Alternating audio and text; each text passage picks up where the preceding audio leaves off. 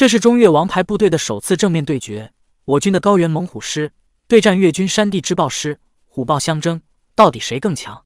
面对我军的凶猛攻势，这支越军王牌师嚣张至极，居然摆出了一字长蛇阵，却不料我军轻易将其破解，直接把这支部队打残，奠定了整个战役的胜利。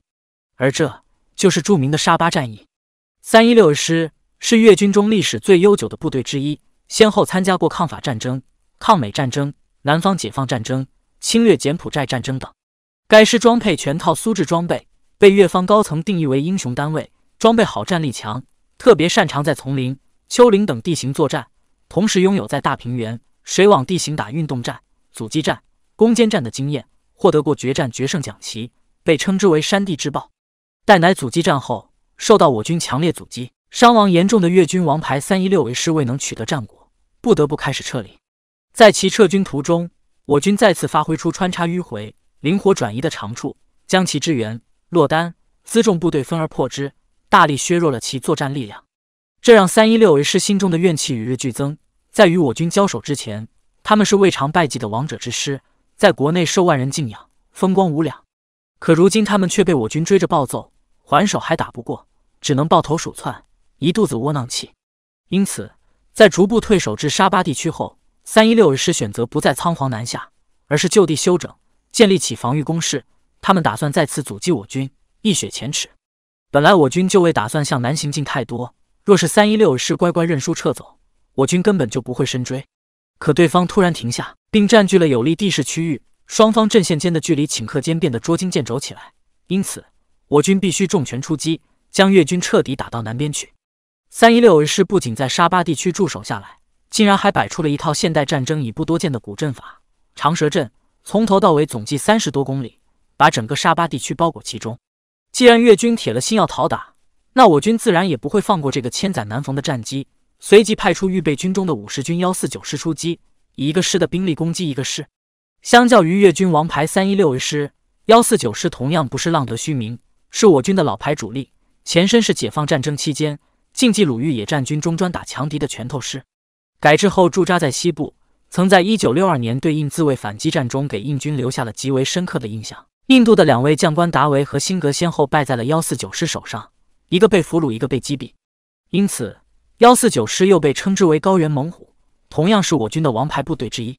中越两支王牌部队遥相对望，高原猛虎即将正面对决丛林之豹，究竟是地势占优，更加熟悉地形的316师能洗刷先前的耻辱，还是149师势如破竹，彻底终结对手不败的美梦？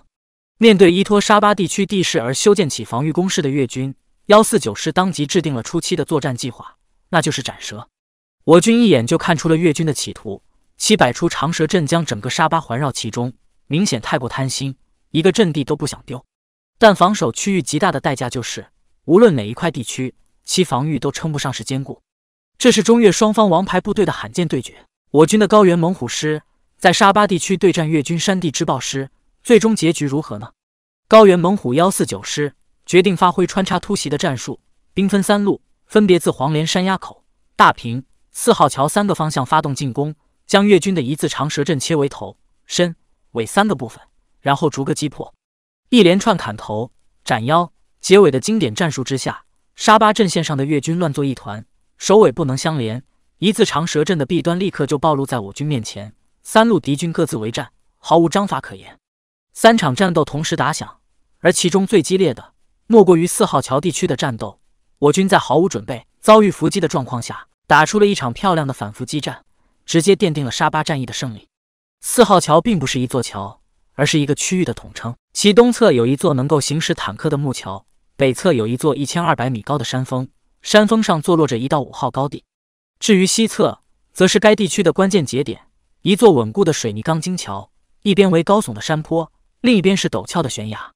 为了帮助149师分担压力，在该地区附近活动的13军39师出手，将这个地区从越军手中抢了过来。然而，由于交接过程中的失误，149师在接过4号桥后，并不清楚该地区的具体情况，而是认为此地已经没有越军残兵，已经全部处于掌控之中。就是这样的误判，导致下属149师的先锋营2营差点步入团灭的深渊。2营以行军姿态直接进入了4号桥地区，路上并未过多戒备，甚至连负责搜寻、勘察的先头部队都未派出。就这样，二营将士们一步步地迈进了越军的伏击圈。这时，走在前头的几名士兵才发现前方的树丛中有黑影攒动，枪声突然大作，我军2名战士立刻倒在了血泊之中，双方当即便爆发了激烈的战斗。可密集的枪声立刻引起了隐蔽在附近山上的越军的注意，随着几枚信号弹划过天空，越军火力点的多挺机枪立刻开始喷吐火舌、手榴弹、迫击炮弹，源源不断地朝着我军袭来。由于一直在大道上行走，二营将士们一时间根本找不到掩体，只能在比人高的杂草丛中躲避。可很快就被呼啸的榴弹击中，4号桥地区的战局立刻陷入了绝对被动的形势。在这种情况下，多数国家的军队要么一哄而散，四下逃窜，要么高举双手直接投降。可我军之所以能够被称之为人类轻步兵巅峰，就在于关键时刻扭转战局的力量。初期的慌乱过后，我军竟然在枪林弹雨中稳住了阵脚。虽然各级军官间失去了联系，但以连、排、班为单位的反击自发地组织起来，向着隐藏在暗处的越军开火。反应过来的二营迅速将兵力收拢在一起，把所有力量集中在一点，优先进攻防守最为薄弱的木桥。在4号桥地区遇袭后，我军军纪严明，纪律铁血，经验丰富的优势很快体现了出来，以极短的时间在损伤严重的情况下组织起反击攻势。这是中越王牌部队的首次正面对决，虽然遭遇了越军的偷袭，但我军依旧临危不乱。其中6连是在遭遇袭击后伤亡最小的队伍，他们主动接下了打头阵的任务，迅猛冲锋。其他单位则进攻桥附近的制高点，防止上面的火力点杀伤我军突击力量。他们兵分2路，一部分携带机枪、迫击炮等重火力武器在正面猛攻，吸引越军火力点的注意力；另一部分则带着火箭筒，在漫天火光、震耳欲聋的枪炮声掩护下，从侧面的悬崖爬了上去，直接对火力最为凶猛的越军攻势进行斩首，一炮一个。就这样，我军成功夺得了4号桥地区5个高地的掌控权，并将缴获而来的大量迫击炮、榴弹炮、重机枪等炮口调转向越军，正式打响了反攻的号角。看到战局逆转的越军瞬间就着急了，开始疯狂地向我军反扑，却在猛烈的火力下一次次败下阵来。不甘再次失败的316师呼叫了坦克增援，是要将4号桥地区牢牢握在手中，以稳定整个沙巴地区的局势。所幸的是，149师在发现二营失联后，立刻就派出了446团大部队紧急驰援，双方主要战力到场，战局立刻进入了白热化阶段。我军同样派出了大批坦克迎敌，大量64式坦克出现在二营将士们的视野之中，许多将士们爆发出山呼海啸般的欢呼。从这一刻开始，我军才真正开始了反击，越军将再无翻盘的可能。在这些坦克中，446团长官曹团长看到了自己的儿子曹辉，他肩扛火箭筒，警惕地扫视四周。这是火箭筒兵，坦克在丛林中作战时需要他们的配合，以防止敌方步兵队悄悄摸到坦克视野盲区进行破坏。坦克大战全面开始，战场内1人高的巨石轰然炸裂，卷起漫天烟尘，水桶粗的大树拦腰截断，燃起熊熊烈焰。我军将士手中紧握突击步枪，背着火箭筒，在坦克炮火的掩护下不断冲击越军阵线。就在此时，一个趴倒在地的越军士兵突然站了起来，对身旁的我军坦克发动了袭击，而坦克上的火箭筒兵正是曹团长之子曹辉。突然袭击之下，他立刻壮烈殉国。曹团长站在高处，目睹了这一切，他仰天大吼，怒目圆睁地想冲上前去，却又自己冷静了下来。眼下4号桥战场的胜利才是最重要的，这不仅关乎到我军是否能拿下整个沙巴地区，也关乎着战场上无数年轻的生命。曹团长强忍心中悲痛，尽全力让自己保持清醒，继续指挥战斗。